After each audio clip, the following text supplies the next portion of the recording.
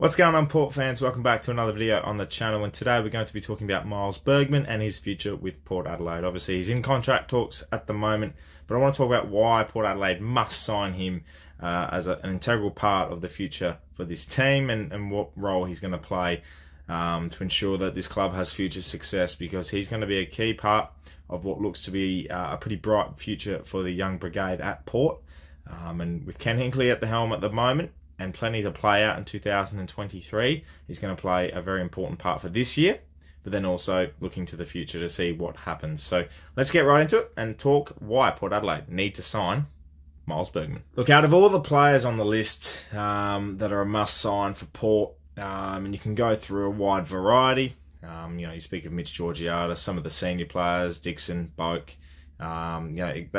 Those players will get signed, the senior blokes with Dixon and Boak, and going through that list, Jed McEntee as well, I think is another one that will get another contract. And then you look at some of the blokes that are borderline delisting or could get a lifeline somewhere else. You'll just have to wait and see. But you look at Bergman, you look at Georgiades as two key signings that Port Adelaide need to make this year. And people will have their opinions on Georgiades, but I'm talking about Miles Bergman. I think he's my number one to sign for Port. He's just such a valued player in this team now. He's played every game in 2023 so far. He had an injury-riddled 2022, but his back half of the year was really impressive. He obviously debuted in 2021, round one, and was on the list in 2020. The number 14 pick in the 2019 draft. He was the follow-up first-rounder pick after the Rosie, Butters and Dersma drafting the year before, and obviously it's taken a little bit for him to get going, but 2023 has been his year. He's built like a very versatile player. He's very athletic, and he's proven that with many contributions across each game this year, especially during the wins and the 11-game winning streak we're on at the moment, coming into the bye. So I think his improvement has been next level, and one that's certainly been noticed. And I think a lot of clubs around the country at the moment in the league are very much taking notice of his situation. And obviously, being a Victorian, you're going to have a lot of Victorian players looking at Victorian clubs, and they're going to be playing in that aspect with his contract and seeing what they can get.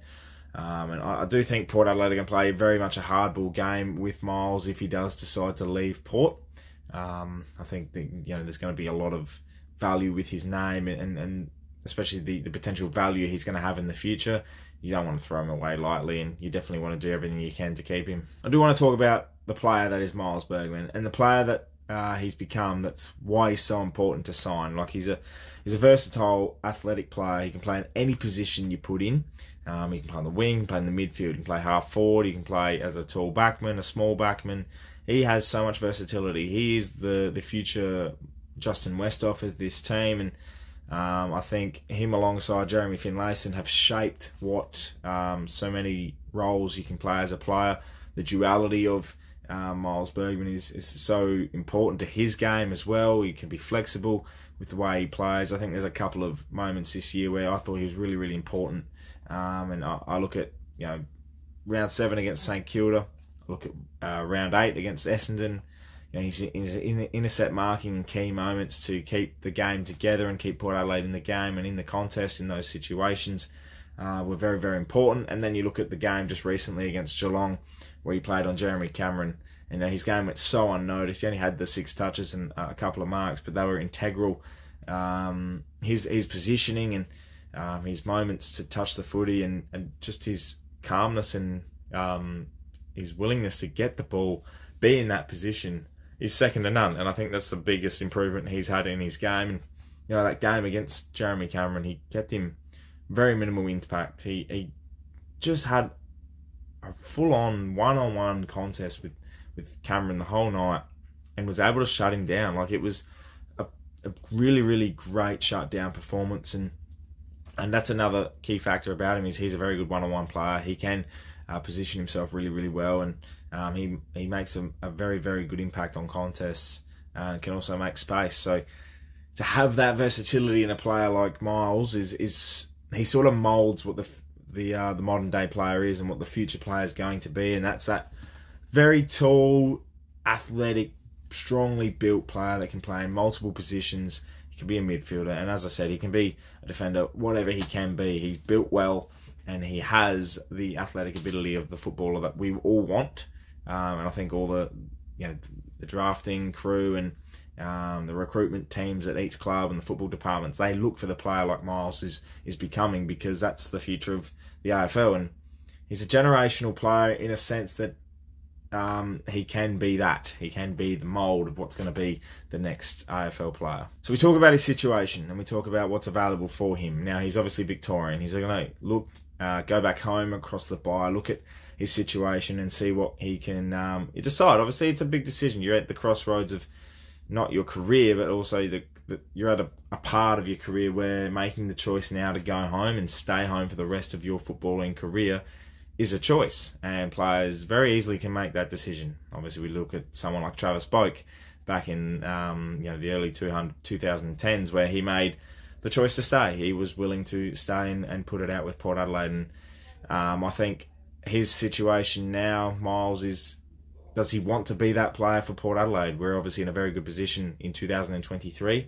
What does he see in the future? The club's going to be led by quite a number of young guys now, with Rosie, with Butters, Dersma's there, and they're going to look to be that integral part, and they're going to be that core young group that's going to come through with him. And if he stays, he's going to be a very, very important factor for Port in the future.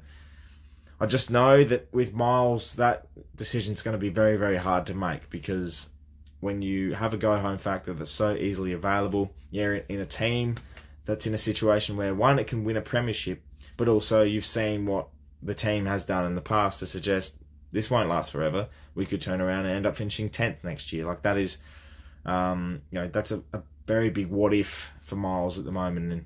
And Port Adelaide does have an offer on the table. I'm hearing it's quite substantial, which is good. Hopefully, it's a long-term 4 to 5 year deal. You lock him down; he's going to be an integral part of that future of the club. Whether Ken Hinckley's there after winning a flag maybe in 2023, or whether or not he's done enough for himself to continue on into next year, that's another thing. Does Miles have consistency with Port Adelaide? Is he wanting to be here if there's going to be a new coach next year? With that situation, it doesn't play a big part, because you want to become a part of the club. You know how well we've treated our players, and our retention rate at Port Adelaide's really, really good. We've kept a lot of key personnel across the years, and have been very, very good in making those decisions in who to get rid of and who to keep. And I think that's played very, very nicely for what we have at the moment. And I personally really want Miles to be that. I want him to be an integral part of this team. I love him. I think he's a fantastic player. I've stated the reasons why he's so good and so important. But I just think he just looks like a Port Adelaide player.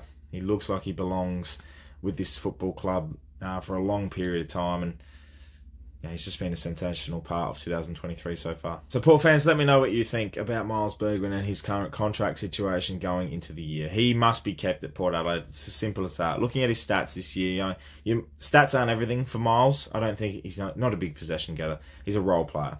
He's a very key counterpart into what we are building in our game plan. You look at his disposals, 14.5 disposals on average. He's averaging 5.5 marks a game. 3.5 rebound 50s as well. He's tackling. He's averaging 2.5 a game, and averaging as well 2.2 intercept marks per game. When it comes to it, that is probably one of the more important things. We have a Leary that does that really, really well, and Miles is another one. But he's done that higher up the ground. He's done that deep in defence. I think it's time that Port Adelaide make a stand. If there's one player to keep, it's Miles Bergman. So I'd love to hear your thoughts in the comments, Port fans. We'll wait and see on this one, but hopefully Miles puts pen to paper and we can see a big future with him at Port Adelaide. Thank you so much for watching, Port fans. Make sure you subscribe to the channel if you're new for plenty more Port Adelaide and AFL content to come your way. If you're an AFL fan and you're watching to see some Port content, check out the Glass Table as well to get your footy fix and AFL fix. Very, very funny episode this week, so make sure you jump on board and watch the latest episode with me and JT. And other than that, I look forward to seeing you in the next video. Round 16 coming up very, very soon. My name's Anthony. Thank you so much for watching. And as always, ThePear.